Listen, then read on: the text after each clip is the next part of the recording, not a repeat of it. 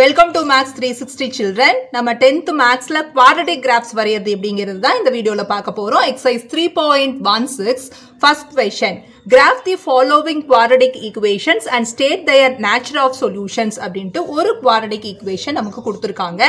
Actually இந்த x square அப்படினு இருக்கறனால இதனால நமக்கு ரெண்டு x values கிடைக்கும். அந்த x values என்ன மாதிரி இருக்கும்? ரியல் நம்பரா இருக்குமா? ஈக்குவல் ரூட்ஸா, அன்ஈக்குவல் ரூட்ஸா இருக்குமா அப்படிங்கறது தான் நம்மள டிட்டர்மைன் பண்ண சொல்லிருக்காங்க. அதுக்கு கிராஃப் வரைஞ்சு சொல்லிருக்காங்க. சோ நம்ம முதல்ல என்ன பண்ணனும் அப்படினா கிராஃப் வரையறதுக்கு இப்போ ஒரு பாயிண்ட் பிளாட் பண்ணனும் அப்படினாவே ஒரு x வேல்யூவும் ஒரு y வேல்யூவும் இருந்தா தான் ஒரு பாயிண்ட நம்ம கிராஃப்லயே பிளாட் பண்ண முடியும் இல்லீங்களா? அதனால இந்த டோட்டல் ஈக்குவேஷனையும் நம்ம y = அப்படினு எடுத்துக்க போறோம். y = x square minus 9x plus 20 அப்படினு எடுத்துக்க போறோம். ஓகேங்களா? சோ இப்போ நம்ம இந்த x க்கு வேல்யூஸ் போட அதனுடைய கரஸ்பாண்டிங் y வேல்யூஸ் நம்ம கண்டுபிடிச்சு பாயிண்ட்ஸா கண்டுபிடிப்போம். இது குவாட்ராட்டிக் ஈக்குவேஷன் அப்படிங்கறனால இந்த குவாட்ராட்டிக் ஈக்குவேஷன் கிராஃப்ல வரையும் போது it gives a parabola. ஓகேங்களா? சோ அதை எப்படி வரையறது அப்படின்றத தான் பார்க்க போறோம். நாம பாருங்க ஃபர்ஸ்ட் x வேல்யூ கொடுக்கணும். நாமளா தான் டிசைட் பண்றோம் இந்த x values.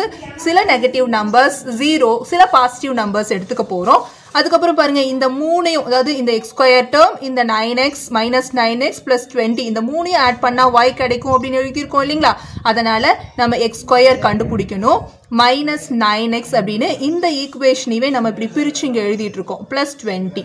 So when you add all these three you will get this y இல்லையா? அதனால தான் இத்தனை காலம்ஸும் இத்தனை ரோஸும் போட்டுருக்கோம். நமக்கு குறைஞ்சது 10 பாயிண்ட்ஸ் ஆவது வேணும் அப்படின்றதுனால 10 காலம்ஸும் நமக்கு இத மூணையும் ஆட் பண்ணாதான் நமக்கு y கிடைக்கும் அப்படின்றதுனால இந்த மூணும் x வேல்யூ y வேல்யூ தான் ஒரு பாயிண்ட டிசைட் பண்ணுங்கிறதுனால மேலே xும் கீழே yயும். So x அப்படிங்கிறது நாம டிசைட் பண்றது. அப்புறம் இந்த ஈக்குவேஷன்ல போட்டு அதனுடைய கரஸ்பாண்டிங் y values கண்டுபிடிச்சா அட்லீஸ்ட் ஒரு 8 பாயிண்ட்ஸ் இருந்தா போதும் நம்ம we can draw a parabola with the help of those points. சரி, இப்போ எப்படி இந்த x values எடுக்கணும் அப்படினா ஒரு சின்ன க்ளூ மட்டும் நான் கொடுக்கிறேன். ஆக்சுவலா இது ஒரு குவாட்ராட்டிக் ஈக்குவேஷன் அப்படின்றதுனால இதனோட ரூட்ஸை நம்ம ஃபேக்டரைசேஷன் மெத்தட்ல பண்ண முடியும். பாருங்க இங்க அந்த ரஃப் ஒர்க் பண்ணி காமிக்கிறேன். x square minus 9x plus 20 is equal to 0. இதுதான் நமக்கு கொடுத்திருக்கிற குவாட்ராட்டிக் ஈக்குவேஷன். நமக்கு இந்த plus 20 இல்லைங்களா? இந்த plus 20 க்கு நம்ம ஃபேக்டர்ஸ் கண்டுபிடிக்கணும். பிளஸ் இருக்கனால இந்த ஃபேக்டர்ஸ் ரெண்டையும் ஆட் பண்ணா இந்த நம்பர் வரணும். அப்ப 5 4s are 20. இது ரெண்டையும் ஆட் பண்ணா plus 9 வருது. ரெண்டுக்கும் மைனஸ் போடுங்க. ரெண்டையும் ஆட் பண்ணா -9, ரெண்டையும் மல்டிப்ளை பண்ணா plus 20 வந்துருச்சா? அப்ப +5 உம் +4 தான் இதனோட ரூட்ஸா இருக்கும். x - 5 into x - 4 is equal to 0. So x ஓட வேல்யூ வந்து 5 ஆவும் 4 ஆவும் இருக்கும் அப்படிங்கிறது தெரியுது. அப்ப நமக்கு இந்த சென்டர் பாயிண்ட்ஸ் 4 5 வர மாதிரி இருக்கணும் அப்படிங்கிறதுனால நம்ம எப்படி எடுத்துக்கலாம் பாயிண்ட்ஸ் 0 அதாவது -2 -1 0 1 2 3 4 5 6 7 8 அப்படினு இந்த அதாவது இந்த ஈக்குவேஷன் டிபெண்ட் பண்ணி எடுத்துக்கிறோம். ஒரு சில சமயம் நாம என்ன பண்ணிக்கலாம்னா -4 to +4 காமனா எடுத்துக்குவோம். அப்போ வந்தாலும் நமக்கு அந்த parabola ப்ராப்பரா டிரா ஆக வரும். அதனால நான் எனக்கு ஈக்குவேஷனை ஃபேக்டரைஸ் பண்ண தெரியும் அப்படினா நீங்க இப்படி மாதிரி ஃபேக்டரைஸ் பண்ணிட்டு அதுக்கு தகுந்த மாதிரி x values எடுத்துக்கலாம்.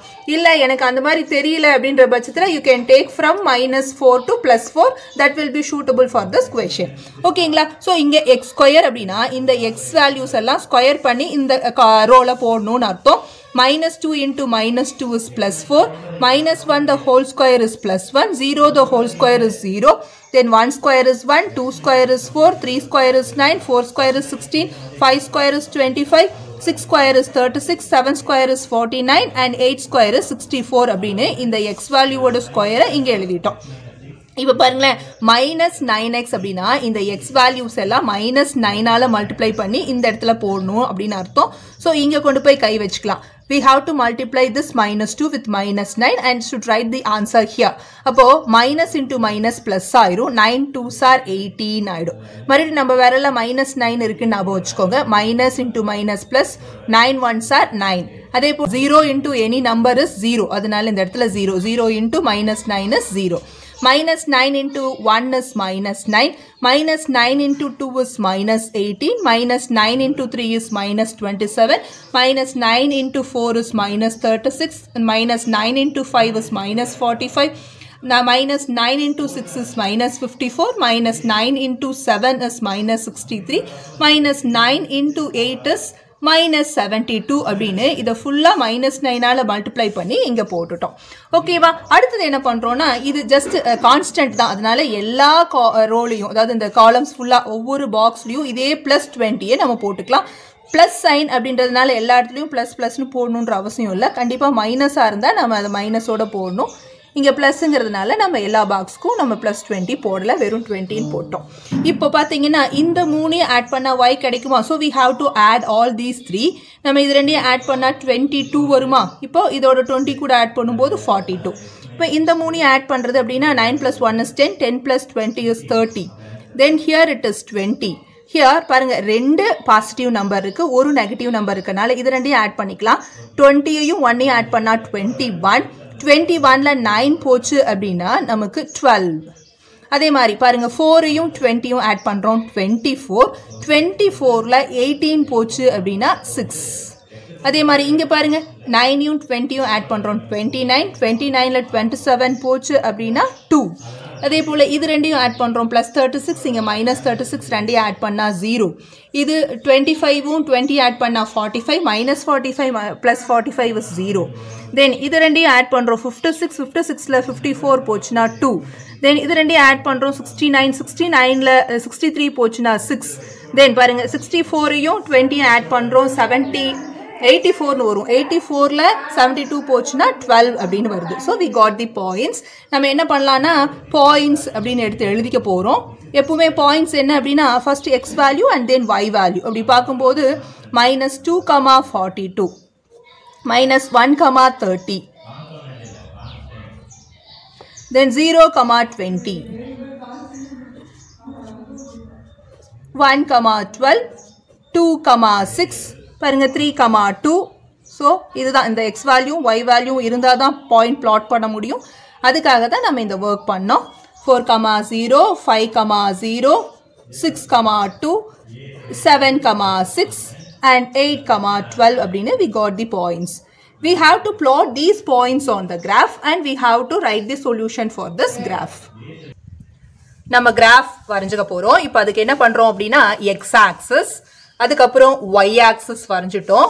பாருங்க ஸ்கேல் எழுதிக்கிறோம். எப்படி எடுத்திருக்கேன் அப்படின்னா நான் எக்ஸ் ஆக்சிஸ்ல 1 சென்டிமீட்டர் 1 யூனிட்ஸ்னு எடுத்துக்கிறேன். இது கான்ஸ்டன்டா நம்ம எல்லாத்துக்குமே இப்படி எடுத்துக்கலாம். பட் ஒய் வேல்யூவை பொறுத்து நம்ம ஒய் ஆக்சிஸ்ல அதனுடைய ஸ்கேல் எடுத்துக்கணும். பாருங்க 1 சென்டிமீட்டர் நான் 2 யூனிட்ஸ் அப்படின்னு எடுத்திருக்கேன்.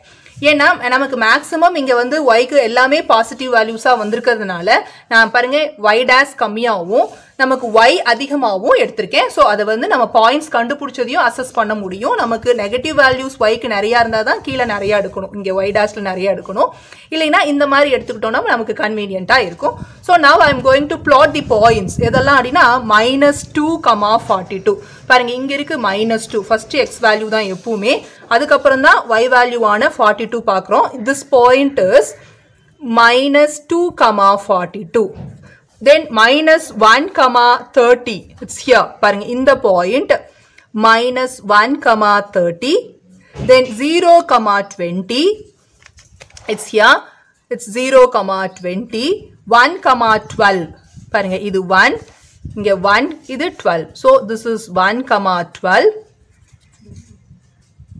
Then 2, 6. இங்க 2, இங்க 6 இருக்கு. So it is 2, 6. இது 3, 2. இது 4, 0. இது 5, 0. இது 6, 2 இந்த பாயிண்ட். Then 7, 6. இது 7, இது 6, 7, 6. 8, 12 அப்படின்னு நம்ம எல்லா பாயிண்ட்ஸையும் மார்க் பண்ணிட்டோம். இப்போ இந்த பாயிண்ட்ஸை ஜாயின் பண்ணி நம்ம ஒரு கர்வ் அதாவது பேரபோலா வரைய போகிறோம். பாருங்கள் ஈஸியாக இப்படியே திருப்பிட்டு ஜாயின் பண்ணிக்கலாம். பாயிண்ட் டு பாயிண்ட் இப்படி கையில் தான் ஜாயின் பண்ணணும், ஸ்கேல் யூஸ் பண்ணக்கூடாது.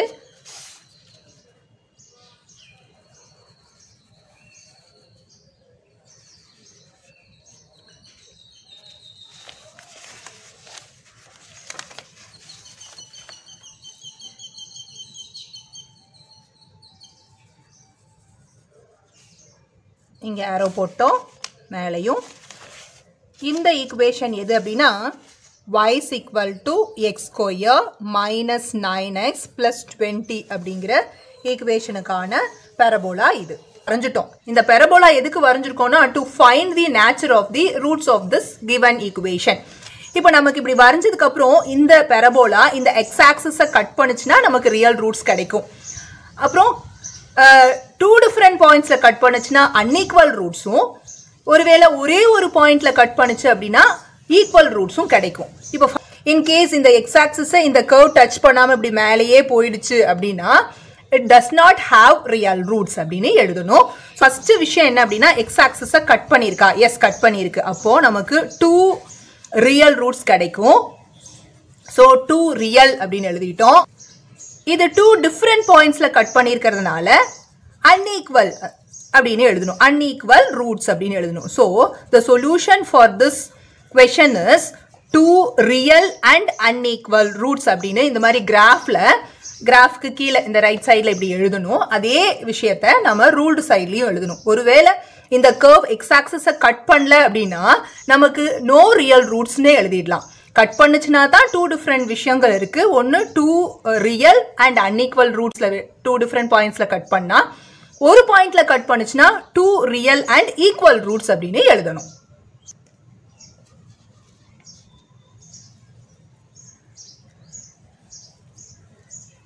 ஸோ ரூல்டு சைட்லையும் நாம் இந்த solution எழுதிடணும் 2 real and unequal roots அப்படின்னு. Thank you children.